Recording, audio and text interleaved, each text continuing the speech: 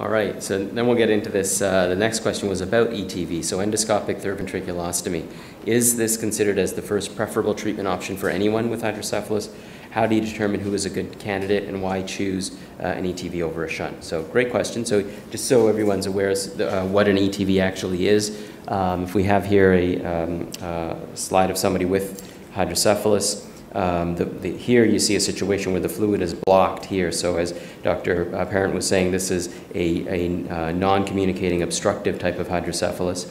And so the fluid is all built up here, and we could put a shunt into these ventricles and drain the fluid that way. Or we could put an endoscopic camera through the brain into the ventricles and then make a hole here at the lower part of the third ventricle, and that forms an internal bypass, so that all the fluid that's blocked up here that normally should be flowing out this way but can't, can now flow out this way, okay? So that's what an ETV is. And when I think about assessing a patient with hydrocephalus and deciding about ETV, I think the two questions that I pose are, one, is the anatomy suitable? And that means, can I actually do the ETV safely? Because there may be things on the anatomy of that patient that make an ETV just out of the question anyway.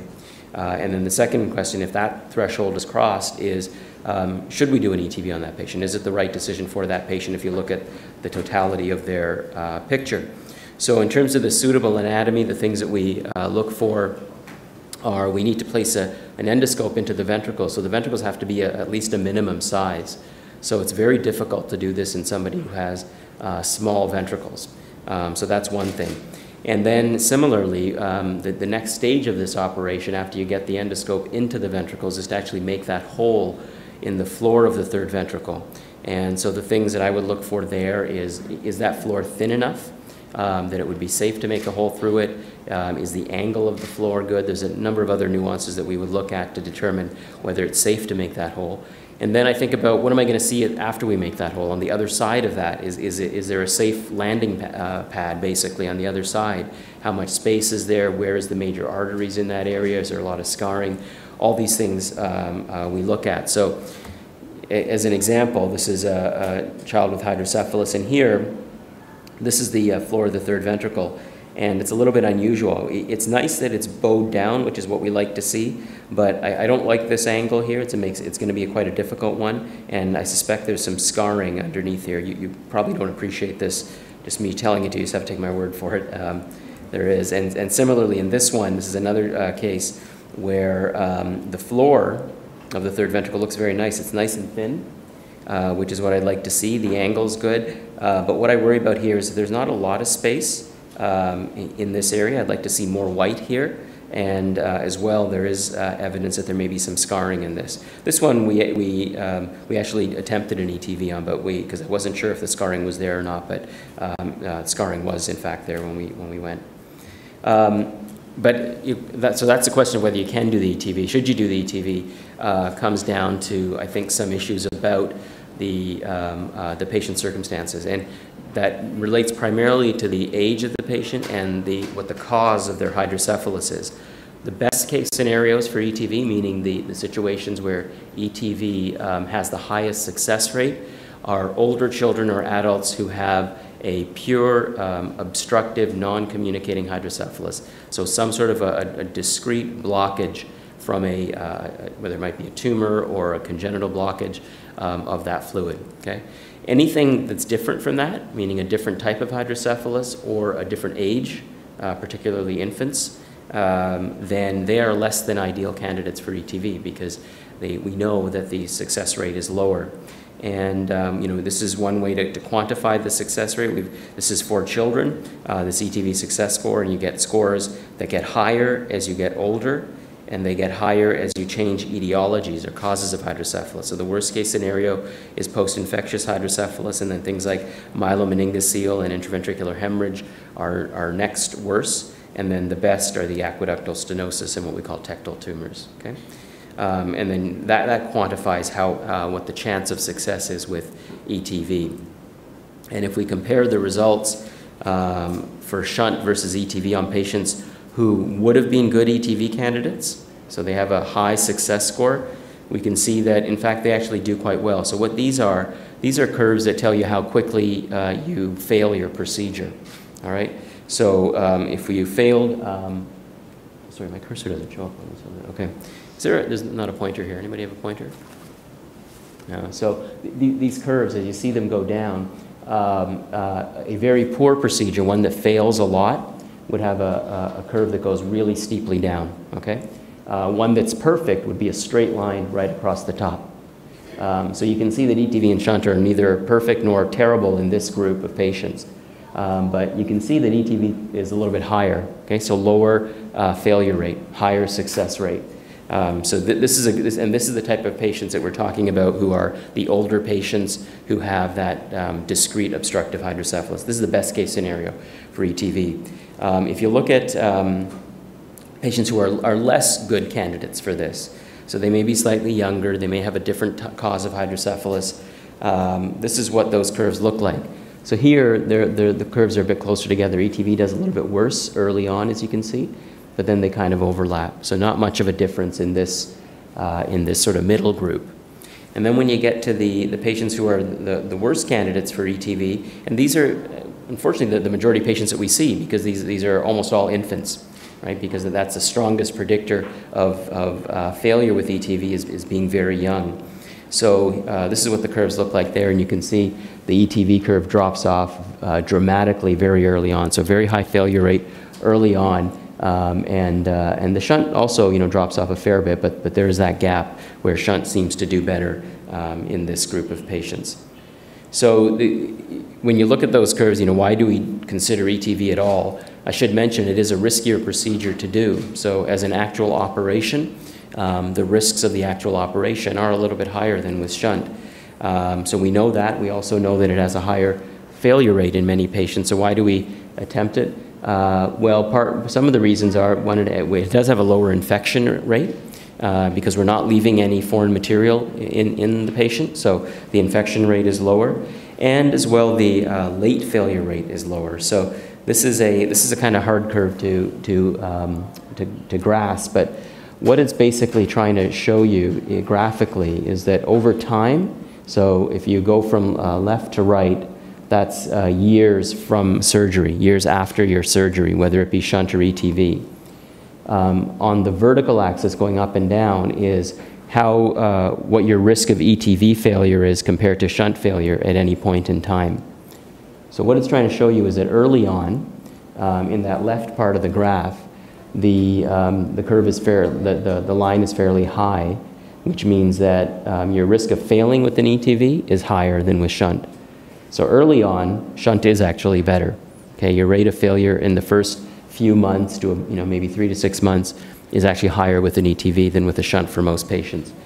But the reason we consider ETV is that after you cross that 6-month threshold, look what happens to that line. It goes way down, which means that at 2 years, 3 years, 4 years, or whenever, you can still have a failure with the ETV. It still may not work, and you may need repeat surgery, but the chances of it are lower than with a shunt. So that's sort of the trade-off. You take, with an ETV, you're taking more early risk because there's a higher chance it's going to fail. But if it doesn't, if you're one of the patients in whom it doesn't fail early on, then you probably have a lower risk of ETV failure when you're 5 years out than having a shunt failure when you're 5 years out. So that's how we look at it. And any comments from the adult perspective on that?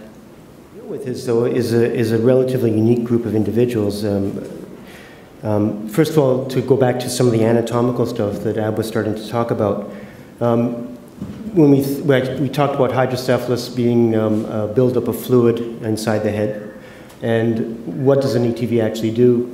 If we look at the diagram on the far left, silhouetted inside the head are the ventricles. The C-shaped cavities are what we call the lateral ventricles, and they feed into that middle cavity, which is the third ventricle. And in the middle picture here, you can see fluid is supposed to get out of that third ventricle by going through a little canal into the fourth ventricle, which is that little triangular shaped structure, and then it's supposed to come out the bottom end of that.